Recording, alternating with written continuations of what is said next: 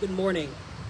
My name is Jovita Lee, and I'm the Policy Director for Advance North Carolina and the convener of the North Carolina Black and Brown Policy Network. And today, I am standing here completely exhausted. Exhausted by the fact that time and again, our legislature is spending more time creating ways to further penalize our Black and Brown communities by creating unnecessary legislation to directly harm them and their well-being, rather than prioritizing legislation that could actually improve the current conditions of their lived experiences.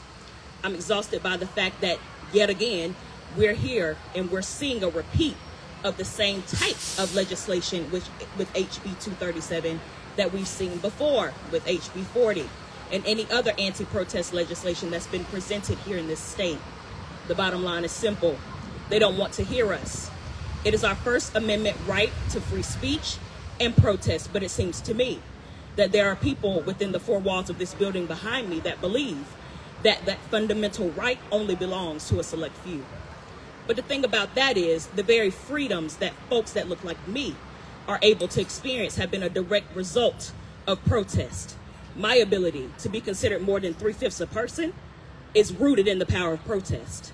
My ability to enter a city bus and stand or be able to sit behind the driver rather than in the back is at a direct result of the power of protest. My ability to cast a ballot and not have to pay a poll tax or complete a literacy test is rooted in the power of protest. My ability to walk into a restaurant or a store and utilize the front entrance is rooted in the power of protest. My very being as a Black woman in this current state, in this country at this time, is rooted in the power of protest.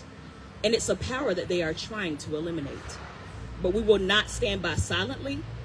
Advance Carolina, as well as the other organizations represented behind me, will firmly and wholeheartedly stand against HB237. And we will do all that we can to protect the folks of North Carolina against its impending impact. Thank you so much.